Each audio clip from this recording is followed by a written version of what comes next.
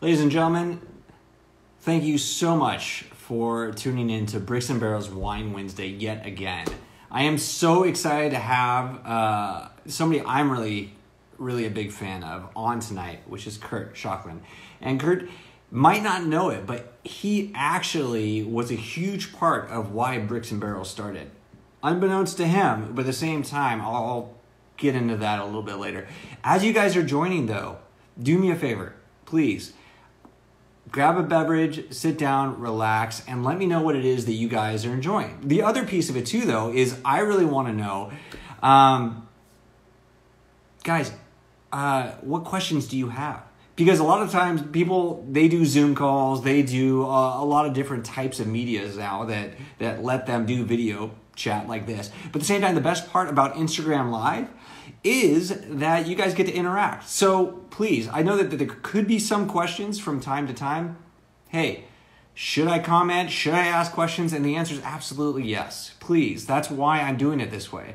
Last week, I think it was last week, it seems like a lifetime ago, we actually did a trivia night. And it worked out great because we were able to interact so well. So guys, while we're on tonight, do me a favor, please use the comments section. Interact with us. Let us know what you're thinking, the questions you have, and we'll do our best to answer it. Not only that, but I did mention trivia night. Guys, did you have a good time at trivia night last time? Ooh, what hair I have left is not going so well. Well, if you did, please know that we are going to be doing trivia night yet again. So not next week, but the week after that, we're going to be doing trivia night again. So if you guys want, please stay tuned for that in just a couple weeks. And then also next week, we are finally going to be talking about something I know a lot of you guys have mentioned to me in passing and other things. I can't tell you that I get a lot of fan mail, but at the same time, people have asked me about organic, biodynamic wines. I was able to talk about it while we were on trivia night last week, you know, the horns and the poo and stuff. Anyway, so we are going to be having one of the first organic and biodynamic wineries in California on next week. Ampelos Cellars is going to be on. The two winemakers have such a great story, moving from the successful business hub of New York City out to California and starting a winery. Not only that, but because of a missed meeting, they actually avoided 9/11 and being in the Twin Towers. So needless to say, guys, we're going to have a great conversation tonight. But next week when we talk to them, I think we're going to, I don't know, I don't want to say we're going to cry, but we're definitely going to have some feels. There's going to be some good conversations, not only about poop and horns, but also following your dreams and, well, everything else. However, all that to say, guys, my daughter is on. You might notice because there is a lot of emojis going on. But guys, tonight we're going to be talking to Curt. Curt Schalchlin has been, like I said, an inspiration of mine, whether or not he knows it. When I do go to the coast, we stay at a place in Shell Beach. I end up over in Sansley's tasting room over in Pismo quite often, as well as the Fableist and Groundwork and even Richfield Wine Co. have all been a part of Bricks and Barrel. But more than that, though, I feel like he's just a fun guy where I've been able to interact with him a couple times, going to events and other things, and I can't wait for you guys to get to know him and taste with us tonight. So if you guys have it with you, please bring out some Fableist wine, because this is what we're going to be talking about tonight. It is one of the #1 sellers that we have on Bricks and Barrel because it over-delivers every single time. The prices are right around $20, but at the same time, each time I taste a wine from them, I'm like, this wine tastes much closer to $35 or $40 worth of wine rather than just $19.99. So if you guys aren't interested, take a look at Bricks and Barrel. We have a bundle going on right now, which is actually discounted less than $20 a bottle, and you get 3 bottles sent to you that we will hopefully have time to taste tonight. But anyway, enough. We have a lot of stuff we could talk about, but really I want to talk to Curt. So I'm going to go ahead and I am going to bring him on and start chatting with him. But guys, while I'm doing that, go ahead and let everybody know what you're tasting.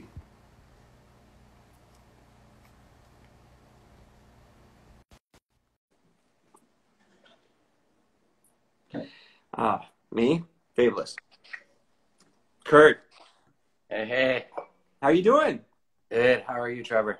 Hey, I am doing really well. And I don't know if you just saw that intro, but Kurt, did you know? There's no way for you to know this, but the Fableist was actually one reason why I started Bricks and Barrel, I had no idea, but which I might was not be a huge compliment because I can't say that I'm actually like, wow, really? That's so huge. That's congratulations. But it was a wine tasting trip. I went with my friends, and I was legitimately pissed off that I had never heard of the Fabulous until I went out to pass it. I'm like, this is ridiculous. Why don't more people know about places like the Fabulous, like Sans Liege, like all the things? And a couple years later, I now have a wine business because I was so upset that one day. So thank you very much. I don't know if I could take any of that credit, but No, you totally sure, can. you're welcome. Was Totally it can. so you stopped by the Tin City location? I did. I don't think the other location down because there's two locations of tasting rooms for the Fabulous now, right? Yes. So where are they? So we have the original tasting room is in Tin City, and it's within the same building actually as Tin City Cider, but it's Right. just a tasting room. Right. So we were making the wines offsite, having the tasting room there, and then last year we were lucky enough to get the lease on the property was formerly known as Pomar Junction. And Yes. so we now actually have an estate property for the Fabulous. So yeah, we have a winery there, a tasting room, we have a guest house. We don't take all the fruit off the property, but we take about 25% of the fruit. We kind of got the cherry pick what we wanted. Nice. So yeah. That's awesome. Now that location is kind of historic, isn't it? Like I've heard of this before. Has there been? I mean, granted, I think historic, and it falls into like horrible tragedies, hauntings, and other things. Has anything big ever happened at that location or around there? I don't know. I mean, I think I feel like I heard like there was a fire there. there The house was. we moved into had once burned down. It's called Pomar Junction because it sits in the intersection of Pomar and South El Pomar Road. Okay, That's gotcha. the history there. There is an old almond shack there. From what we've gathered, like a lot of the local people would bring their almonds there, Uh-huh. and processed formerly. Okay, maybe. Yeah, but other than that, I don't know. You might know something Okay, else. no. This really could be something that I am just pulling out of thin air. But for some reason, I had thought like I had heard Palmar Junction a couple times before, and you and I shared earlier where I am not from the Central Coast, but I like to pretend I am because I went to Cal Poly. So maybe it's just because while I was there, I heard something at one point, but I could just be daydreaming. So I don't Yeah. know. Or Hey, there could be something out there. I don't there know. could be something out there. Yeah, Maybe I have a I'm sixth on the sense block. that I did not know about. I don't Yeah, know. I'm the new guy. It's all relative, really. I Right. think you still get. I think when learning about you, though, you get the original inhabitant. Or at least you were there before I was. I think because you went to Cal Poly, didn't you? I did go to Cal Poly. I think I graduated. My wife always makes fun of me because I'm so horrible with dates. I think I graduated in 1997. Okay. Yeah, I think. Question mark. Don't hold me to it. I'm maybe off by like 1 or 2 years. Okay. Yeah. So That works out. But when you went though, like, did you go like, hey, you know what? I'm going to go to Cal Poly and I'm going to end up in Paso making wine, or did this kind of happen over time, like out of nowhere? yeah, no, it kind of happened. Well, it did happen organically. So I Nice. moved to San Luis Obispo to go to Cal Poly, and I studied business there. No way. Yeah, It you was guys. before it was called the Orfalea College of Business because I went there and they had just switched over. Like I went to business school at Cal Poly as well. Yeah. Okay, so you got to think this is mid '90s when I was there. All right. The enology viticulture program didn't exist at Cal Poly at that time. Yeah. Yeah. And yeah, it wasn't even on my radar that I was ever going to make wine. I mean, I started learning about wine in my late teens. I worked at Trader Joe's, and my bosses started teaching me about wine. That's awesome. Once a week, they do like wine tasting in the back room just for education. Yeah. That's kind of what started the curiosity for me. Early on, more of a beer geek and kind of like attacked beer like from this whole thing of like, I want to try all these. So my friends and I actually bought this thing called the Encyclopedia of Beers, which is all import beers, right? Because there was no, again, I'm dating myself. There, the craft beer scene Was it until like the it's now. 2000s or whatever? Totally. yeah, so we were hunting down all these cool import beers and kind of like, I think that's how my first like love of how beverages are made and differences started. We went through this book, and then, you know, I was learning about wine from a pretty young age from my bosses. Yeah. And then moved and continued working at Trader Joe's when I was going to Cal Poly, and then started going wine tasting because I turned 21.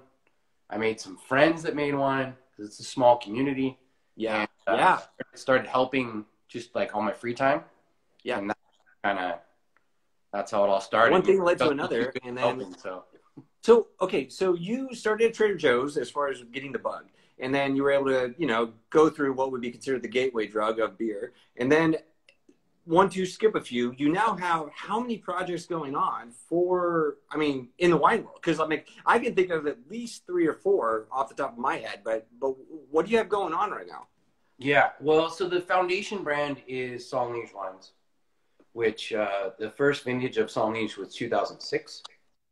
But within that umbrella, there is also the Groundwork wines. Right. So Saulnier really has 2 brands, and we differentiate it that Groundwork is really about just kind of minimalist winemaking, me staying out of the way and keeping it all about single varietals. Yes. Every wine's a single varietal. And, you know, kind of a sense of place, Central Coast. Yeah. Some are vineyard designate, some are some blends, but, you know, keeping it about grapes in place. Totally. Saulnier is a little more stylistic.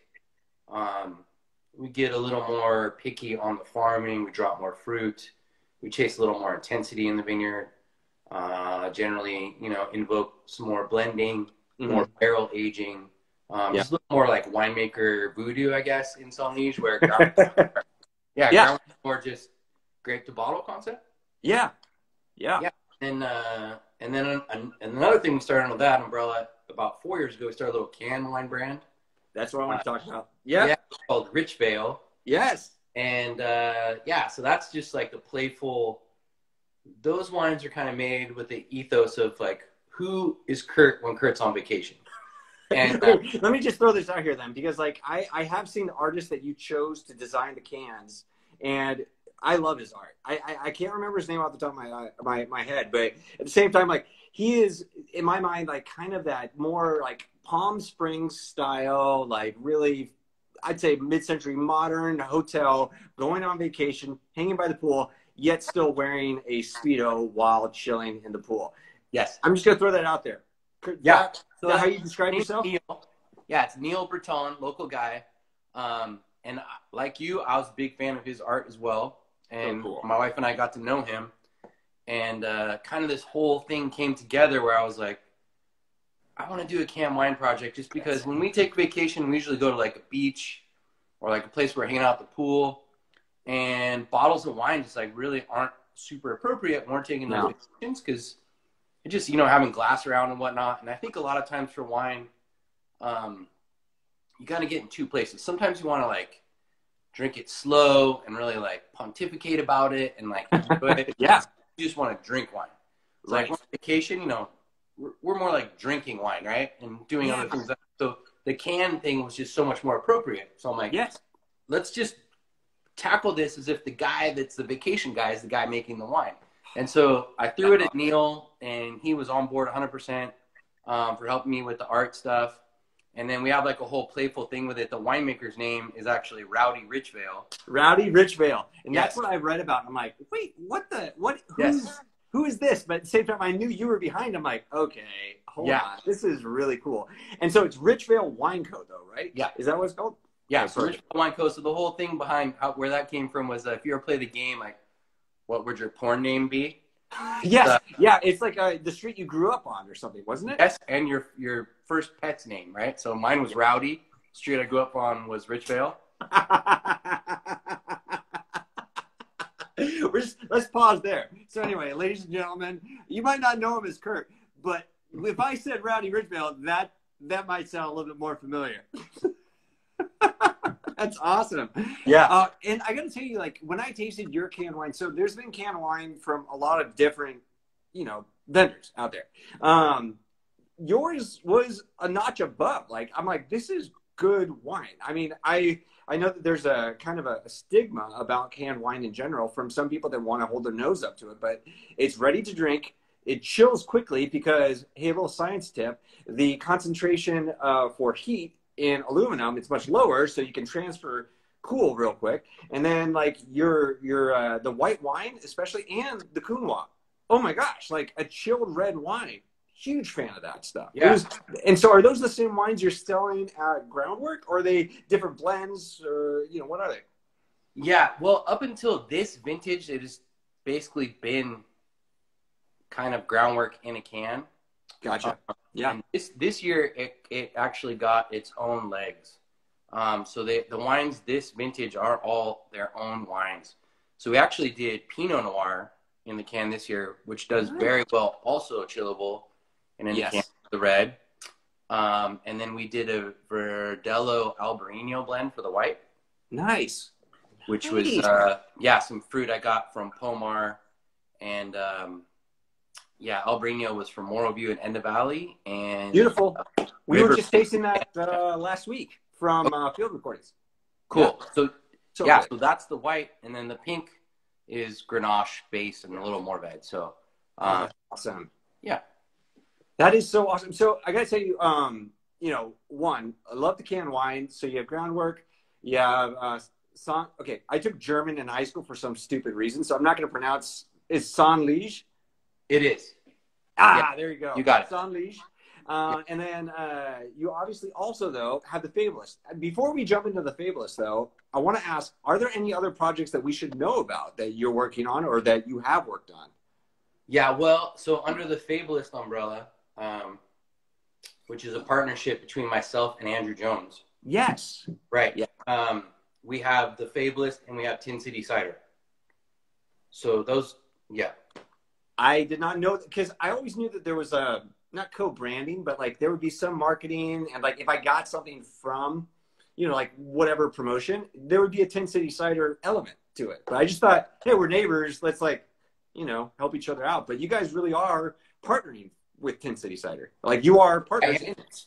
Yeah, so Andrew and I are the owners of Fableist and Tin City Cider. So it's awesome. Both those projects are joint collaboration projects. Wow.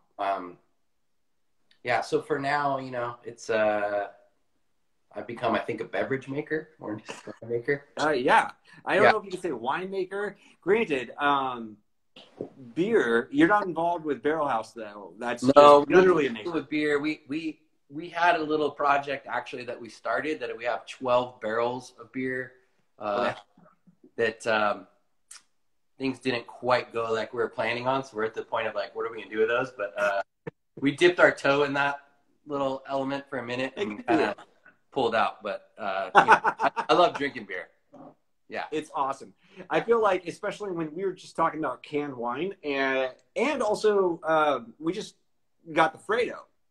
And one thing I love about that is that, hey, we're talking about lower alcohol. We're talking about day drinking, which is like, unfortunately, pretty popular right now because everyone's stuck at home, and they need something chilled because it's starting to heat up. And having beer, actually, even like an IPA, is still like 7%, which is so low for wine. So getting a wine that gets closer to that gives you something finally equivalent. So we love beer at our house as well. It's just, I don't know. It's tough because like I love wine, but beer is just, it's so easy to drink when it's hot outside and you just need something refreshing. Seriously.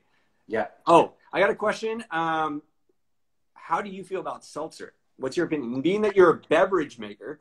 Yeah. Seltzer, what's your opinion? Yeah. I mean, I've drank them once in a while. I haven't really got into them as much. I think for me, our rotation's really beer, wine, and cider in the house. So, when I'm going for like the super refreshing, crisp deal, I'm going now at this point to the OG cider we make and get that thing cold on a hot day. That's kind of my like go-to.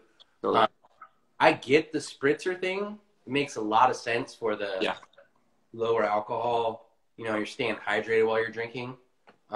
It's just something we haven't like transitioned to in this house yet, but I mean, it makes total sense. And the stuff that Andrew's doing and the Oxy guys doing, I think, are really, really fun. Nice. Yeah. That's awesome. And I got to tell you, like, I have not gotten into the seltzer yet either. I mean, when I think seltzer, I'm like, I'd actually like to drink wine next to maybe a sparkling water if I really wanted to do something like that. But at the same time, I totally understand it too, because you are getting hydrated and still, you know, staying relaxed, if I want to say it PC. Right. I got another question before we start tasting though. Hey, are there any plans to get Sanvlige wines in the East Coast, or do you have distribution out there? Somebody from the DC area was curious. Yeah, I think we are not in DC, but we are in Massachusetts, Maine, Delaware, New York. Nice. Yeah, we do have some reputation out there, but it's just, yeah, I'd love to get in DC. If anybody has a lead for me, let me know. You know what? Let me throw this out here too. Being that you are a winery, you can ship pretty direct to 48 states or quite a few states though, can't you? From your winery. So if anybody in DC wanted your wine, they could buy it from you, couldn't they? Yeah, we could get it to you. Exactly. I mean, not to like call you out there, buddy. Yeah, but if you really want the wine, they can ship it to you. You just gotta, you know, go onto their site and buy it from them. So, let me ask you now about the Fableist though, because the Fableist you had mentioned is a partnership between you and Andrew. We had Andrew on a couple weeks ago. It was so much fun. He's got so many things going on, just like you do. How did you guys come up with the Fableist? Because one, it's kind of a show-stopping like design, as well as like, you know, the wines themselves over deliver. Like, it seems like such a solid thing. Like, but how did you come up with it? Where did this come from? Yeah, well, I think in the beginning, I was actually I was being courted by some people in Santa Barbara to be a winemaker for kind of a Bordeaux project with some money behind it. Okay. And things just weren't going the way I want them to go. And I'd kind of been playing a little bit with Cabernet in my cellar, so I had some Cab there. And Andrew and I were close already, and so I was just talking about it with him, and he just looked at me and like, why don't we make Cab together? You're already going to do it. And I was literally like, yeah, let's do it. Which is exactly what I want to happen in Tennessee, but you don't know if that's really what's happening. Like, there could be something else going on, but that's exactly what happened. Yeah, this predates Tin City, so I was still making my wine in Santa Maria, and I just had the tasting room in Pismo. I think, and I don't even know, I think Andrew actually may have already been there. Like, him and Teresi at Giornata were maybe the only two up there at that point when we started this thing. But that's really how it started. And then, you know, we kind of did a little study of like, you know, what does the $20 Cab price point look like? Yes. You know, we did some blind tastings and stuff, and we felt pretty good about our chances to at least put a wine on the table, those other wines. Yes. And so we pursued it full bore.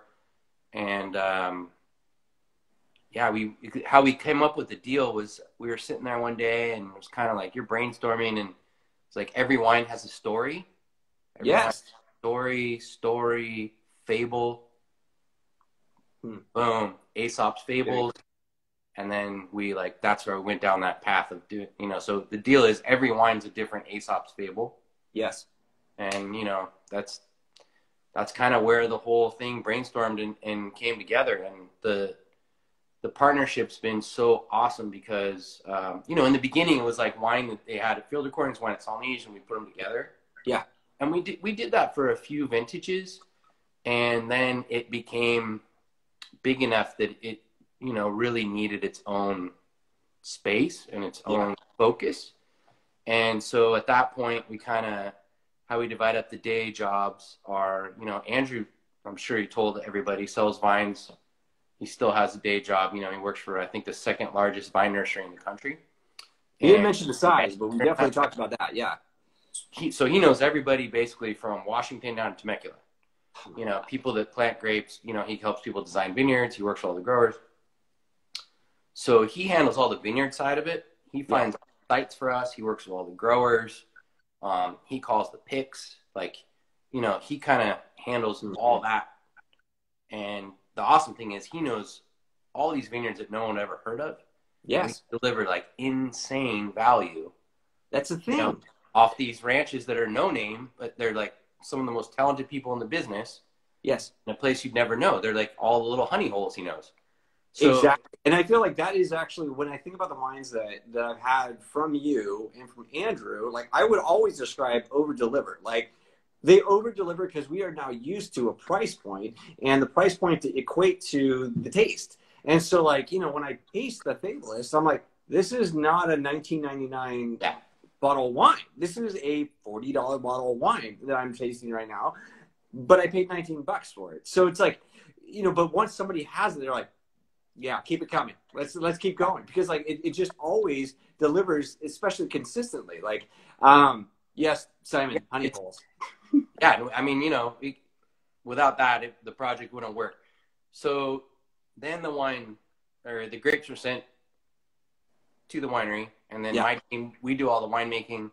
So I manage all the winemaking side, Nice. and then Andrew and I meet up, and we do all the blending together. Nice. And then after that, on like the day-to-day thing, like I handle more of the admin side, and he handles more of the sales side. Awesome. So, well, I definitely appreciate also here on the sales side. I was gonna say I definitely appreciate the sales side lately, because you guys have definitely offered some awesome deals. But more than anything, though, the winemaking. Come on, the winemaking has been so solid and so consistent. Like this is why, like when the first wines that I started carrying with Bricks and Barrel, Fableist and Desperado were two of the first two that I started carrying, and I still carry them. I'm like, I've tried so many other ones. I'm like, these are, I would still choose these. Like whenever I do tasting, they're just so good, and they deliver for, especially the price. I mean, both. I mean, we had Delia on not too long ago. Love her story, and then her style is so cool. Like the types of wines that she does, and then when I go to the Fableist, I'm like, it's still great. Like my brother, the only thing he wants to drink is the Zinfandel. That's all. Nice. He will only drink the Zinfandel from Fableist. It's just that good. Cool. Yeah, we're huge fans of Elia in this house. We're in her wine club ourselves, so I don't blame you. Can't disagree with anything you said right now. Dude, we just tried the Suitor while I was on live not too long ago. It was amazing. Like I had the Suitor in a previous vintage, but the most recent vintage release that she had for it, I forgot what it was. It was amazing. It was so good, where like it was balanced, but it was still like really bright. Oh, it was, I don't even have the right words for it, because, you know, my background's in finance and accounting, but at the same time, like that wine that she does, it's so much fun. Not to mention, I can't wait to try the Solera project that she's doing. Like that sounds really cool. The dressmaker sounds really fun. Yeah. Dude. Yeah. I'm just saying. Okay, all this to talk about, would we be able to maybe go through the Cabernet and talk about, like, hey, what should we be tasting when we have it? Because I have it right here, and to answer Michael's question, he answered or asked earlier, hey, what are you drinking? Yeah. Cabernet. Drinking the Cabernet. But yeah, like, tell me about the Cabernet, because this is one that you don't have a Cabernet on your other projects, do you? This is one of your only Cabernets. Yeah, no, I mean,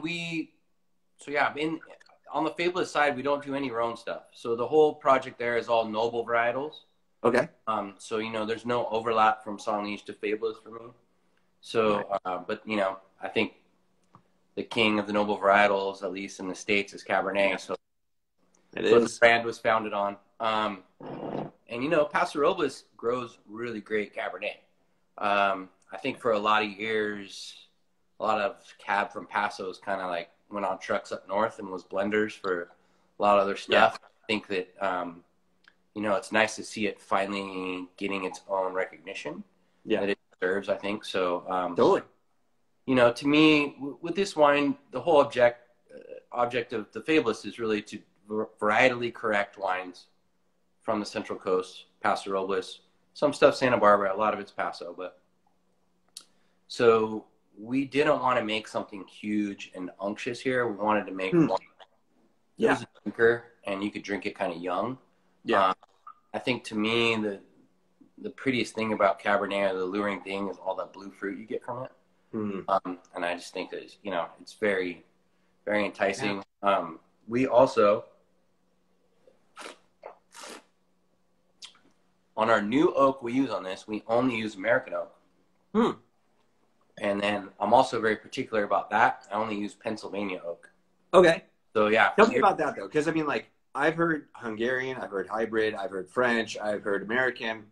Yeah. Why did you choose Pennsylvania? What's special about Pennsylvania? On different types of American oak, and every time for me, it's the one that delivers, and it's all about like bacon and plum. Bacon and plum. Yeah, but it seems to be a little bit less aggressive than some other forests. Yeah. Really like the integration of it. So yeah, that's like my one little trick. All the American oak is only Pennsylvania. Yeah, but other than that, winemaking, you know, we don't do not a lot of tricks on it. You know, we bring the fruit in. It's good fruit. Where's the fruit coming from now? Now, is it coming from, it's not coming from the estate, or is it coming from the estate now? It is not coming from the estate. So all of this fruit is, you know, again, little spots that Andrew has found from his people. Nice. And then we do have a couple spots down the other side of the grade. One of my oldest relationships, Santa Barbara Highlands Vineyard, we do get a little Cabernet out of there that my buddy grows.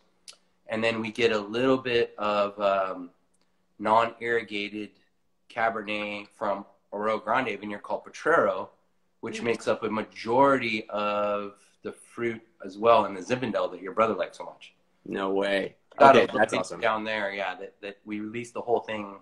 It's about 40 acres. Doesn't produce a bunch. It's like a ton and a half per acre. It's non-irrigated, but yeah. Also, it's got to be super concentrated though. I mean, like if it's not irrigated, again, speaking to those that may or may not be into wine, so if it's not irrigated, that means that it's just whatever comes from the sky or maybe soaked up from the ground is what feeds the grapes, right? So this is creating small berries, really concentrated with, would you say, what's the sugar, sweet, bitter, what kind of things would you expect from a grape that's non-irrigated? Yeah, well, I mean, I think it would depend on where it's at. So this site specifically is in a little bit cooler region because it's in Rio Grande. So we typically get a lot of spice out of this site on all of the varietals. We obviously get great concentration. This vineyard also delivers insane pH. So like people like to say high acid, which translates to low pH. So you get really good low pH out of that site, spice, concentration. And the cool thing about the cab is because it's in a cooler site, we actually get a little bit of this like green Pyrazini flavor. Huh. Wait, did you say Pyrazini? What's Pyrazini? Yeah, it's like a green, almost like green olive kind of thing that can come through with Bordeaux varietals a lot. Nice. It's ripe enough. Okay. This is from a cool site, which on its own would be a challenge to make. But because we're blending it with all this other richer Paso cab, kind of is like a little signature, you know, cool little blender. Like I love green flavors into the Bordeaux varietals, like Merlot and Cab. I love that little, you know, green edge to it. Yeah, no, that makes so much sense. And thanks for letting me ask you that too. Because I mean, sometimes you know what's kind of fun too is like, sometimes I ask for the people watching. They might not know. And then sometimes I literally just have no idea. And so I'll ask you either way, just to make sure that everybody's following along. There was a question though that somebody threw out there. How long do you leave the Cabernet on oak when you do? It's aged in oak though, right? Is that right? So all of the Fableist wines are barrel aged. You know, a couple of the whites we do some tank time, but all the reds 100% barrel. But it is a quick cycle. So all these wines go in a bottle before the next vintage. Yeah, we're typically on about a 9-month barrel age cycle with these wines. Yeah.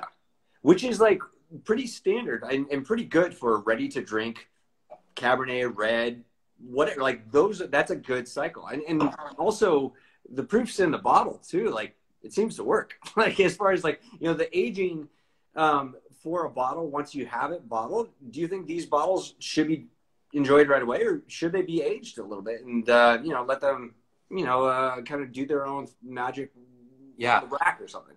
Right. I mean, that's always such a tricky one to answer because we try so hard to make sure a wine is ready to drink when we release it. The last thing I want to do would be like, buy this, but don't open it for a year. Right. Oh, right. Yeah, that would never happen in this house, by the way. Never. Good. I think you're very normal. But, you know, some people, you know, like to age wine. I think, you know, we've gone back through these vintages. We don't have like a ton of them right now. I think the oldest one's an 11. They're all holding amazing. Really? So I think the question is kind of as a consumer, where do you fall on that spectrum of how you like to drink your wines? Do you like them to show a little bit of age? a little bit more of that like brown sugar on the back, or do you like them like really fresh and vibrant? I mean, up front, we're going to give you that. But if you age these, they will age gracefully. Nice. And I think, keep delivering. So I just think, it's kind of a personal question where like what some people like. Yeah. My palate, I have a very young palate because I spend the majority of my time tasting out of barrels. That's true. So I'm not I'm not a guy that can pontificate on like 10-year-old wines because I'm basically usually drinking wines that are not even a year old. No. Palate goes that way.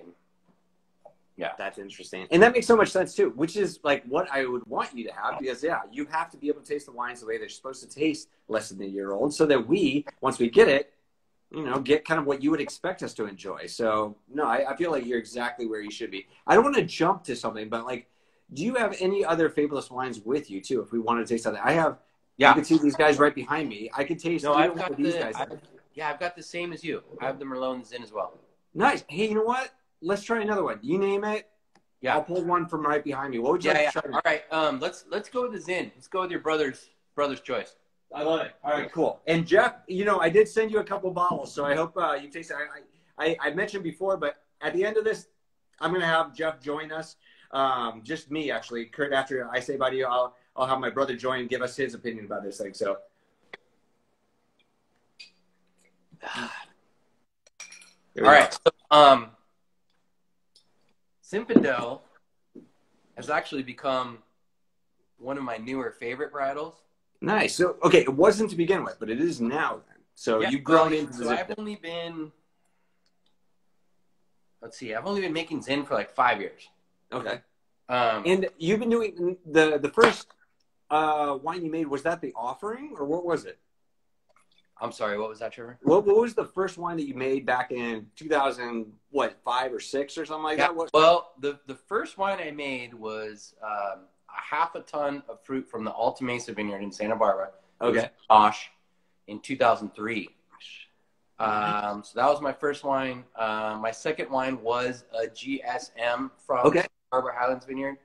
My third wine was a Grenache Syrah. I couldn't find any more Vedra that year. So you had the GS. Yeah, the GS. And then 06 was the debut of the Offering. Nice. Yeah. Offering is awesome. That is something that when I think of, no offense, but when I think of you, I might need to get to know you better. I think of the Offering. I'm like, that reminds me of you because I'm like, that is like sans liege. Like, that's what I think of. I mean, the design of the bottle, the taste is bold, just like the design. It's so good. It's so good. So anyway, all that to say, sorry, we can go back to Zinfandel though, because we're not tasting the Zinfandel. Tell me about this. Okay, cool. So Zinfandel is, I learned, is a steep learning curve to making Zinfandel. I don't know how many of you guys have experienced Zinfandel in a vineyard setting, but I know I haven't. Very, very typical if you go grab a cluster of Zinfandel in a vineyard, and I can't make this up, within one cluster you will have berries that are green, berries that are perfectly ripe, and berries that are pruning up or turning into raisins. Oh my gosh. Okay, so you got to imagine this. So like you're going out there, my job is I go out typically and I'll taste grapes, kind of track how they're doing, and we got to figure out when we're going to pick them. So Zinfandel is all over the place. So like, when do you choose to pick? If you pick just off the middle berries, is the green going to be too much? Yeah. It's going to be too much. So it's, first you have that challenge. Yeah. The second challenge is a majority of this wine is from a non-irrigated site in sandy soils. So not only is Zinfandel difficult to call the pick on, but we have a vineyard here that we can't turn the water on. So you've got to be out there tasting it. If a heat wave will come, you can torch everything in literally like 2 days because the sun in sand, the sun hits the grapes on the way down, reflects off the sand, gets them again on the way back up. Oh my gosh. So, and you can't turn the water on to save them from that. So this vineyard site, it can be like terrifying. You're getting into the end of the season. Like, I don't want to miss the window. Yeah. too ripe, you know, you're gonna end up making wine that 19. Okay, this sounds so much more dramatic than anybody would probably imagine. I mean, granted, there is a scorpion on the front of the bottle, so I mean, like that is a good intro to how dramatic this is. But at the same time, like, then how?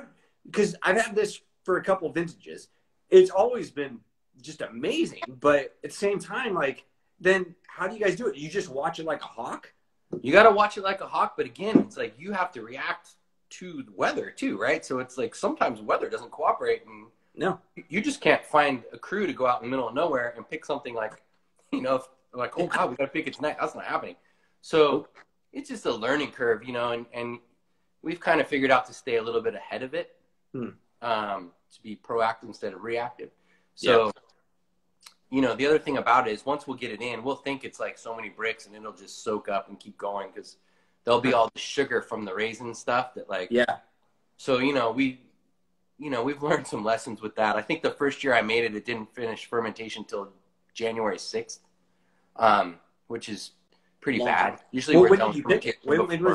When did you harvest it? We probably harvested it in October, like late October. So usually we're done with all ferments by Thanksgiving at the latest. Yeah. That was a tough one. But yeah, I've learned. I like actually that was a really good positive spin. That was a learning curve. Like you learned a lot. Hey, totally. God, that sounds like a long, expensive learning curve. But yes, that sounds cool. But the thing I love about this Zin that we have is that that site behaves so different than most Central Coast stuff. A lot of the Zin, you have this like East Paso, really rich, jammy Zins, which are great. Yes. But this delivers this racy acid. And to me, it's more like the Sonoma Coast Zin. I'm a sucker for spice on my red wines. Yes. We get insane acidity. Yep. I mean, which makes it a food wine. I've learned this from my friend Gary, who's been on a couple times. He's a Somm, and the cool thing is, as a Somm though, he actually doesn't sound too nerdy when I talk to him. I actually understand everything he's saying. And one thing he says all the time is that acid equals food. He's like, if you got acid, you're going to really enjoy the food that you're going to be drinking with. And when I drink the Zinfandel from the Fableist, I'm like, acid, spice, food. I'm like, just give it to me. You know, like whatever it is that you are cooking, like I can normally like know I'm going to enjoy it with the Fableist Zin. It just has such a good, I don't know, pairing quality, I guess is what you could call it. But like it has such a good acidity to it that when I've tried other things in Paso, Zinfandels, and they're just so big, not much acid and just a lot of alcohol. I'm like, hey, this is great if I want to forget something. But if I don't, like, then I'm going to want to go with something else and maybe pair it with, the Fableist Zin. Totally. And it's just, you know, you can't take any credit for that. It's the fruit, you know, it's the site, it's the fruit. You humble winemaker. Yes, you can take some credit. Because literally, we just went through how hard it is to make this wine. We literally just went through that, Curt. Like, you literally just told us. But still. I could have the same challenge without the acidity. You know, the acid's there with the site. So, you know, that's the beauty of it. But my other thing that I've learned to love about the Zinfandel, or my thought on it is, like, I think it's our American varietal. Like, everybody claims everything else. Zinfandel is ours. Like, this is our American heritage varietal. Like, that's really. Well, you think about all the other ones; they all have some European home history. Like, Zin is us. That is awesome. Now, there's Zin from like these. Okay, then tell me really quick, what is Old Vine Zin then? Because like when people say Old Vine Zin, Old Vine this, Old blah, blah, blah, blah, I'm like, Zin is always brought up. That's old from old where then? Because I'm like, they're bringing it from another country to America. Are they making it in other places or what? Yeah, I mean, I know there's a lot of old Zinfandel, like Turley. The Turley stuff is right. So I mean, I'd be afraid I would just like say everything wrong if I did this. But I'll tell you something really interesting. So the winemaker for Turley, Tegan, I think his last name was Pasalacqua, but Tegan, he is a part of something that's like the Old Vineyard Society. Okay. He goes through all these old vineyard sites and catalogs where they came from, who planted them, and did this. He does it with a guy, Morgan Twain Peterson from Bedrock. Okay. They do it together. So if we looked up on their stuff, we would get all those answers. But I'm not sure for sure. But you know what? I won't lie though. When I do think about Paso, though, I do think Paso, and I think of Zen, I think of GSM, and I think of some of these more bold varietals. But at the same time, the cool thing is, like when I try the things from the Fableist, they introduce me to things like alternatives to what I would say is the standard version of that. Like there's not the GSM obviously at the Fableist, but you have a Cabernet, you have a Zinfandel, and then you also do have you know, a few other wines that I feel like are more of the approachable, like ready to drink wines, man. Like they're awesome. And I only have a couple more minutes, and I gotta say bye. So I gotta ask you, we don't maybe just a sip, but how did you do this with the Merlot? Because this thing's amazing. Seriously, like it has been my go-tos. Like my brother loves the Zinfandel.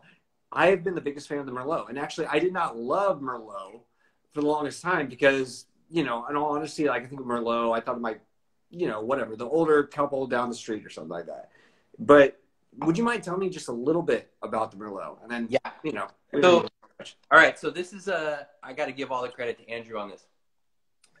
So I, like you, I just hadn't drank much Merlot. It just wasn't something that I'd been into.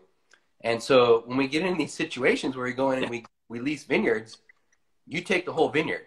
Yeah. And so this foundation of this Merlot was primarily a cab vineyard with some Merlot. It's called Hinterland. And so I remember the first harvest we got it, and Andrew calls like, okay, the first truck's going to come on Tuesday. I said, great. So the truck came, we processed it. Then he calls me, how'd it go? Everything went good. We got it. You know, it's in the tank. We're going to be good. Okay, second truck's coming on Thursday. I say, excuse me? I'm like, what? I'm like, how much Merlot are we making? He's like, don't worry, it'll be fine. I'm like, oh my God, what are we doing? You know, it's like the stigma Merlot with sideways and everything. Like, oh God, yeah. What are we doing here? And I'll tell you what, about 7 days into it after I received the first fruit, it was into fermentation. The entire winery smelled like blueberry muffin. And I'm okay, we're going to be just fine.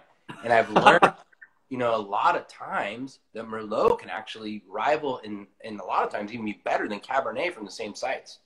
So, you know, I think it's, you know, it's a beautiful wine. It is. You know, I love the Merlot, and you know, we sell quite a bit more Cabernet, but I think if you had the two side by side, you know, that Merlot deserves to be sitting right next to the Cab. You know what? I would actually throw that out there too. I mean, I'm enjoying all three of these tonight. They all have their own thing. And the other thing I would throw out to people too is that, like, hey, when you do get these wines, because I know every single one of the people that are watching right now will now buy these wines after talking to you. But when you do, open them up, take a sip right away, go for it, but then leave it open for a little bit. Because I did that with the Cabernet and all of these. Oh my gosh, like they open up and they turn into new wines. They really do. Like they have so much going on when it comes down to it. And the Merlot especially, I'm like, yes, that I feel like turns into something so cool whenever I have it. Like I love hearing that was your like hesitation to begin with, but like that was my hesitation to try it and even to carry it. Like I was like, I don't know, is anybody gonna buy it? But everybody that has bought the Merlot before buys it again. I can't say that with every other bottle I have, but everybody that has bought the Merlot, they always buy at least one more bottle. Like they'll try it. Maybe like we have this thing called the brown bag mystery bottle. They're like, if you want, pay this much, I'll just throw a bottle in. I'll put this bottle in. They always end up getting it again. I'm like, this is a good one. I'll send this one to you. It always works out. I don't know how it does it, but still, like the Merlot, I feel like converts people, especially if they just look at the label too and they don't read that it's Merlot. I feel like that really helps out too. Like this is such a cool label. Yeah. And let me ask you this. So we have a couple more minutes. Who does your designs? Because your designs and your branding is just so cool, man. Like who does it? Yeah, well, when we first started out with the Fableist brand, we worked with a local company in San Luis Obispo that's called Makers and Allies. Okay. And Andrew and I had a long history with the owner, Sarah, there. We actually worked with her when she worked for our friend Josh, who did some marketing stuff. And then Sarah went out and started her own company. So she helped us get this brand all off the ground. Like we were doing all that brainstorming and this and that. like she was involved in all that. And then since then, we have so many projects going on between Andrew and I. We have our in-house like design now. Good. Awesome young lady who went to Cal Poly, was working with us while she was going to school there, graduated, and now we kind of have a deal that she has her own company, but she only services our, 5 companies. Awesome. Wait, is that the one that I log into whenever I need a bottle shot? Is like, what's the name of it? Not Plow or something like that, is it? Well, Plow is kind of the thing we've made for our sales side, but her company's called Berlandieri. I have not heard of that one. That one is brand new to me. Yeah. So yeah, Lauren, she's a genius. That's awesome. Well, she's done an awesome job. Yeah. And so, okay, being that we only have a couple minutes left, and I want to make sure to still give some time. My brother wanted to say something at the end of this. Okay, I have a few questions I've been asking people every single time. One, like, okay, in your opinion, Curt, like, how, through this whole thing, what do you think we could be doing as a community, people that love wine, as well as just like people in general, to help each other during this hard time of, COVID and stuff? Any opinion? We've had a few different answers from, Andrew, Velia, and others, but what's your opinion? Yeah. I mean, my thing's like, it's not really necessarily just wine related. Sure. But I think, all of us are being like tried. Yeah. And like emotionally, mentally, relationally. Yeah. And I think first and foremost, like, accept that that's going on, and have grace for yourself that like certain days maybe aren't your best days, or certain hours aren't your best hour. Yeah. Like, be willing to like acknowledge that we're going through something and forgive yourself. Yeah. And then once you can get that down, start to do that for others. Because everybody's going through the same stuff, and, we just have moments. We're just not being our best people and best selves, but we just need to, have grace for ourselves first, and then grace for others. Like I think that's so true. I'd like to say. And then selfishly, like, I got to say, that hits home too, because for me, I'm working from home, as well as, with that, my kids are going to school at home. My wife is working and trying to teach. Like, there's a lot more grace that's needed for everybody, honestly. Like, and so I totally agree with you. I know that we've talked about different things that you could do to contribute to the world outside, but I think that's really perfect for being able to give yourself some grace at home and, help out the world, within your own home. So, Curt, thanks, man. Hey, also, where can people find you? Where could they be, following you? I mean, Sanlige, we have Fableist, we have Groundworks, Richvale. Follow them on Instagram. Anything else we should know about? Yeah, I mean, we got Sanlige Instagram, we got Fableist Instagram, we got Groundwork Instagram, Tin City Cider Instagram, Richvale Instagram. There you go. We have Facebook presence as well.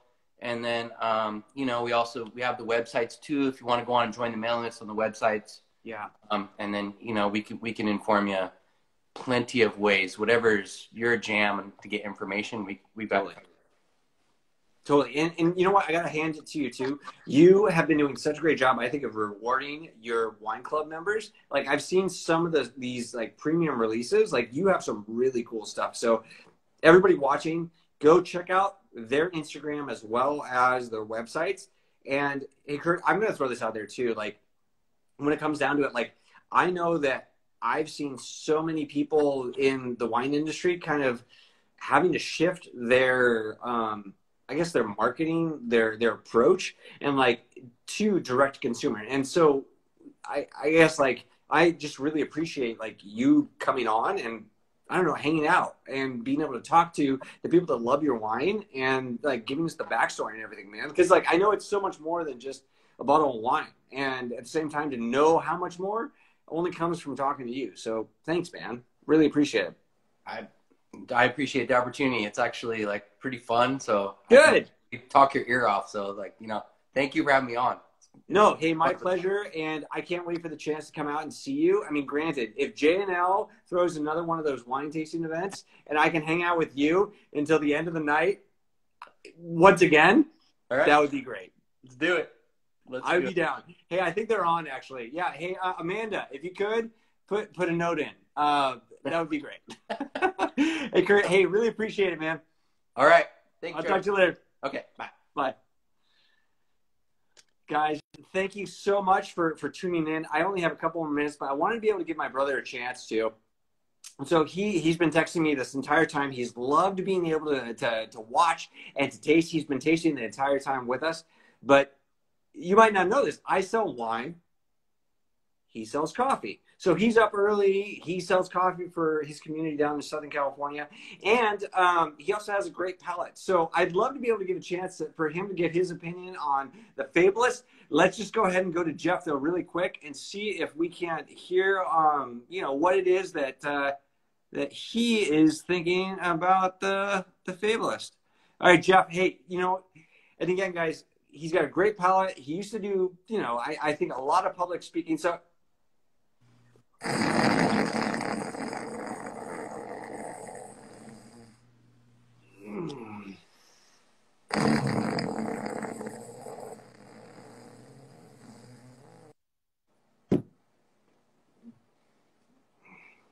yeah, he was asleep. Yep, he was asleep. All right, well, hey, we'll try it again some other time. Yeah. Next week, guys, Amplos is going to be on. They are one of the first wineries in California so biodynamic, organic wines. Not only that, but guys, I would love to be able to tell their story too. So we're going to be talking to them next week. And the week after that, we're doing trivia night again. So please, if you haven't, make sure to follow us. Also, all the wines that we are talking about tonight are for sale in a bundle. 3 wines, $55. Get on it, guys.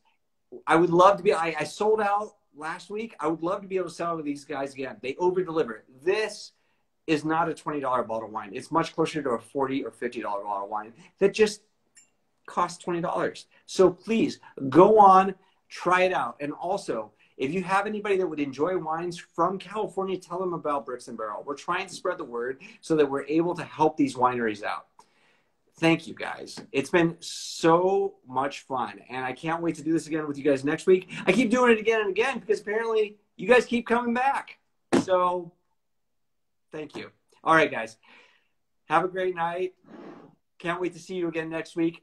Check out Bricks and Barrel. Got some great deals on there right now when it comes down to the Fableist. Please, please, please check it out. We only have a limited supply, even though we just got resupplied by J&L. Talk to you guys later.